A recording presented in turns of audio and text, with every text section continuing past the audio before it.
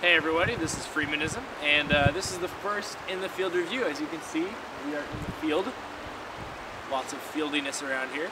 And I'm going to do a review of my first knife. I'm going to do a review of my fixed blade. This is the Gerber Warrant. So just a quick overview of it, and then I'm going to tell you how it held up in the field for me and my recommendations on it. So, this is really quick. If you want the in-depth review, just click the link provided. So it'll be right on the knife actually, so just click that if you want the in-detail review of this knife. And if you've already seen it, then this is just a quick review. So you can see here, you have a tanto blade. I'm pretty sure the main body bit of this is anodized aluminum, and this is just really tough plastic. This is just bolted on there with 2 bolts. It's got a lanyard hole at the bottom. It's got a nice solid grip here. It's got 2 holding positions. You can hold it like that. You can do a choke grip like that.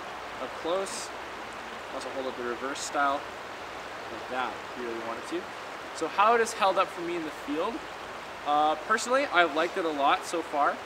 As you know, it is semi-serrated, so that has given me a lot of options as to where and when I can use it in regards to where I can use it in the field.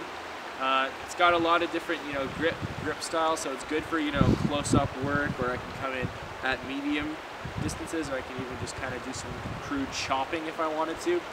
Overall, I'd say this is a good field knife. It is designed to be. It is designed for military and tactical use, according to Gerber.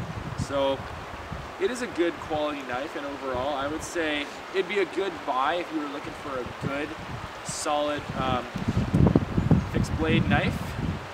Again, it's got a tanto blade, so that's another advantage if you're into that kind of stuff. And yeah, that's just my really quick in-the-field review of the Gerber Warrant. If you want the full review, the full, completely detailed review about everything to do with this knife, again, click the link earlier in the video. So my name is Freemanism, and this is going to rock out.